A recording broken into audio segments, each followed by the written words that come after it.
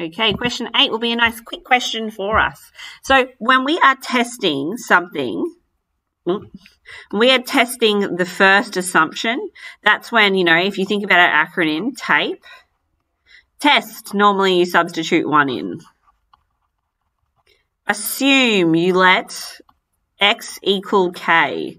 Proving is you let x equal k plus 1.